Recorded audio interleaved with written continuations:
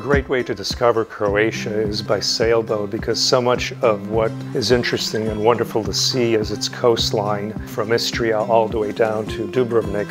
So you just find these towns and locations and bays to discover.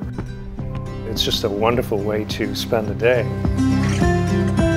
My name's Robert Srzentic, and I'm a producer, filmmaker, and photographer. I was born in Croatia, and at the age of 7 years, me and my family moved to Miami, Florida, the US. And after 45 years, I've returned to my native country because I think it's beautiful and I wanted a change of life. I'm also an avid sailor, and it's a place where sailing is just wonderful.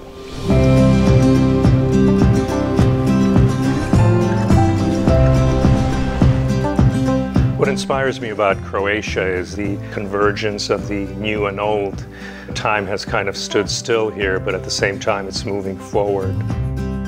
So people are also living that life that's kind of stood still. They're very passionate about what they do, producing the olive oil, producing the wine, the cheese, the fish that they catch, and how they prepare it. They really want to show you the kind of life they have and for you to experience it.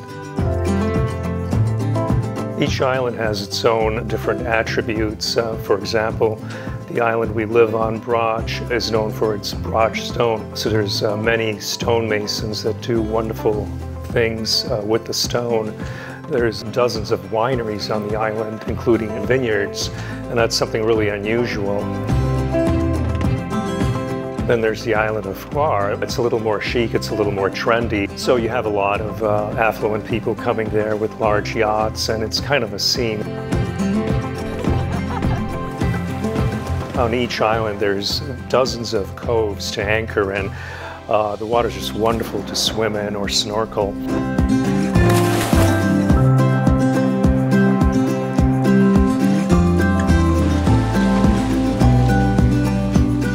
Split is the main city on the Dalmatian coast. It's a very old city. The Diocletian Palace, which is the center, the old part of town, is more than 1,700 years old. And there's a lot of narrow passageways and stores, and then big open squares with cafes, especially along the seafront, the Riva.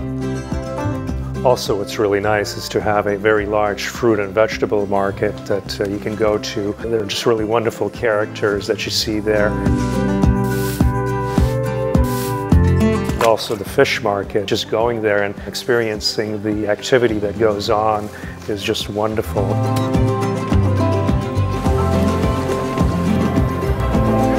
I have some friends that run a wine bar, and I always visit them. We chit-chat and have a few glasses of wine, and they always introduce me to something new they might have.